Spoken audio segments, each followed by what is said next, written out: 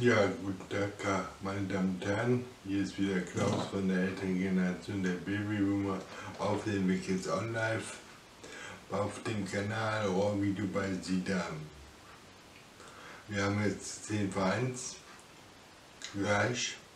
Dann haben wir schon durch. 5 vor 1 haben wir gleich. Ja, und ich möchte noch kurz in einer Stegreifimprovisation zur Videoproduktion etwas sagen. Also mit dem Tablet komme ich jetzt gut klar. Problem ist momentan, dass die Videos dort mit 84p also wie aufgelöst werden und hochgeladen. Weil die 720er, dafür muss ich bezahlen und das habe ich noch nicht gemacht. Ja. Und das kritisiert dann auch dieser TubeBuddy dauernd und hagelt mir da die roten Abhäkchen in die Bilanz. Also dadurch bin ich jetzt nicht formvollendet. Formvollendet meint ja, dass die Begriffe, die Seiten, die sollen alle in HD sein und die ist halt nicht in HD und dann steht da was, der Klaus hat wieder eine Seite hochgeladen, die nicht in HD ist und und so weiter. Aber der YouTube, die skalieren das ja hoch und von daher ist das zu erkennen, das kommt ja sowieso nicht so auf die Optik in dem Fall an, sondern mehr auf das, was gesagt wird. Ja, gestern habe ich einen ersten Versuch mit Gimp gemacht. Ja, ich kenne Gimp schon seit langer Zeit, aber ich habe wenig damit gearbeitet. Ich habe mal eine Einführung gemacht vor Jahren, wie das Gerät funktioniert, aber davon auch schon wieder vieles vergessen, weil es nicht benutzt wurde. Dabei liegt mir eigentlich mal und so, aber nicht unbedingt am Bildschirm. Ja, gestern habe ich jedenfalls schon mal so einen Crashkurs da mal eingeschaut, aber ich habe den nicht zu Ende geschafft, das war schon zu spät. Das möchte ich heute fortsetzen, um mal quasi auch schöne Bilder und schönes Layout zu erzeugen. Und ja, um also mit einem Bild auch das auszudrücken, was mir so durch den Kopf geht. Ja, darum geht es jetzt als nächstes, also in der Entwicklung. Also sehen, dass ich mit Gimp besser klarkomme, um zumindest schöne Thumbnails zu machen. Thumbnails werden dann auch gleichzeitig eine Übung für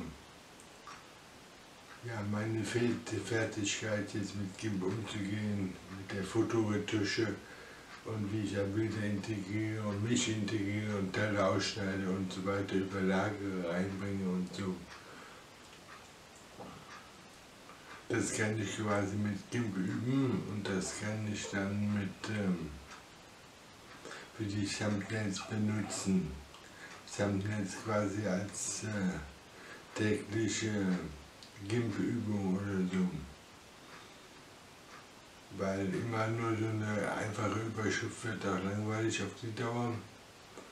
Und da müsste man vielleicht immer was anderes bieten, um sich zu unterscheiden.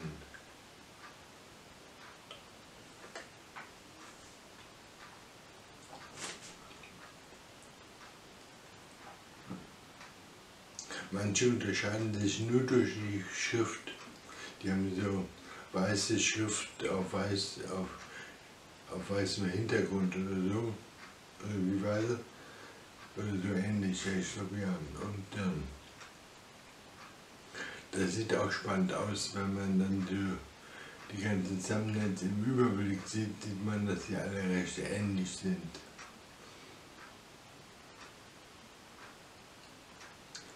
Man unterscheidet sich halt durch die Optik. Wenn man ein gutes Video hat, Ja, ich muss jetzt mal lernen, gute Videos zu machen und dann ein gutes Design dazu, dass ich mich unterscheide, und dann können wir mal über andere Sachen reden.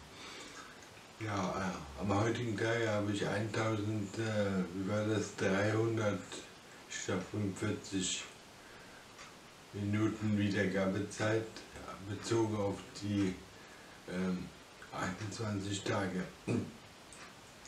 Die Wiedergabezeit ist also etwas höher als gestern. Natürlich schwankt die, wenn man dann ein paar schwache Tage drin hat, dann hat man natürlich eine niedrigere Wiedergabezeit.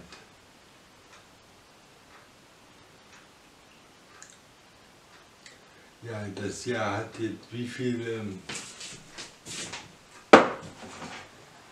28er Rhythmen? 365 geteilt durch 28 sind 13.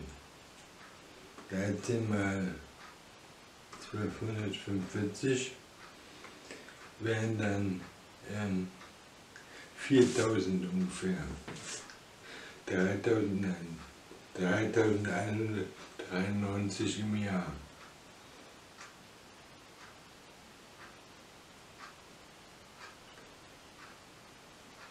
Und Aufrufezeit. Die Aufrufezeit scheint sich verbessert zu haben, oder? Ich schaue mir die jetzt alles öfter an.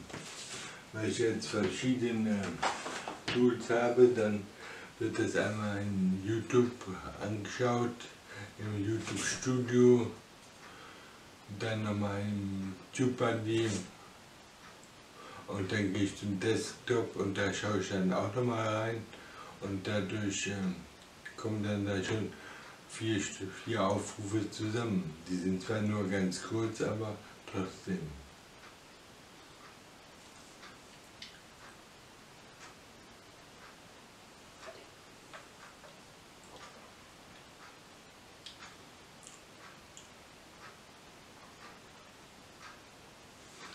Ja, also Gimp ist interessant, und dann TubeBuddy immer noch. Die App habe ich so durch, da kommen jetzt keine Neuigkeiten mehr her.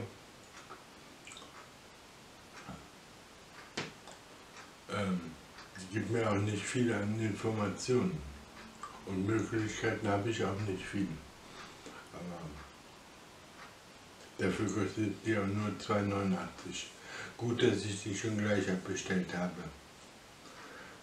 Weil man neigt so in der Spontanität immer etwas auszuprobieren dazu, das zu bestellen, und wenn man dann so einen Dauervertrag an der Backe hat, dann